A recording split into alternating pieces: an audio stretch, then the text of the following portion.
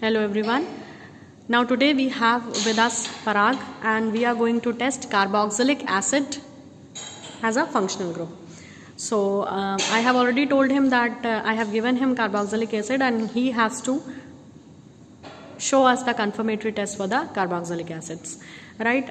Even if you don't know the given sample is carboxylic acid, how can you proceed? So very firstly it's an acid. So acids they turn blue litmus to red. Yes, blue litmus to red. So here we are having some strips of blue litmus. So he will be putting some drops of acid over the blue litmus and we will wait whether it changes red or not. Yes. So we can see the blue litmus has turned to red. So this is how we can say that the given solution was acidic solution. So this can be one of the guess test, not confirmatory. If you are getting blue litmus turning to red, then you can think that it may be acid. Okay, although phenols also they turn blue litmus red because they also are a little bit acidic. So you cannot take it as a confirmatory test, but still you can have some idea that it may be an acid. The confirmatory test for carboxylic acids are ester test and Sodium hydrogen. Yes, carbonate. Okay, so first of all we will be performing ester test because in ester test hot water bath is needed. It takes time. So first of all you will perform ester test. So for ester test he has already kept the sample in the test tube for safe side. What you are going to do? Now I will add ethanol in the solution. Yes. So sample with your ethanol or ethyl alcohol. You will add and then few drops of concentrated ester. Yes. This reaction is esterification reaction between acid and alcohol, where formation of fruity smelling ester will take place. Now this test tube we have to keep in the hot water bath. So I have already kept the hot water bath because we need the hot water bath for keeping the test tube.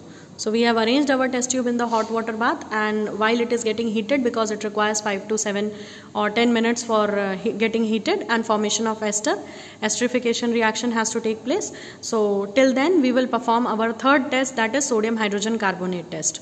So for this test what has to be done? We will take sodium hydrogen carbonate and make its solution. So make it. So he is taking some of the sodium hydrogen carbonate or sodium bicarbonate in the test tube and adding a little of water to it. And now what you will be doing? This in the sample. What are you expecting? Brisk effervescence of CO2 as it is acidic solution. Very good. So can you see brisk effervescence of CO2? Yes, ma'am. A little closer. Pour some more quantity. Yes. So your entire test tube will be filled with the what? Effervescence of gas. Okay, so this test confirms the it is acid. Acid. Yes.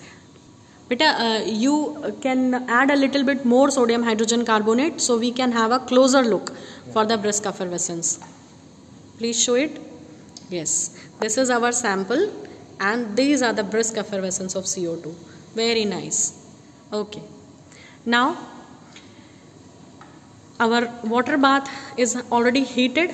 We have kept the test tube around 5 minutes ago here.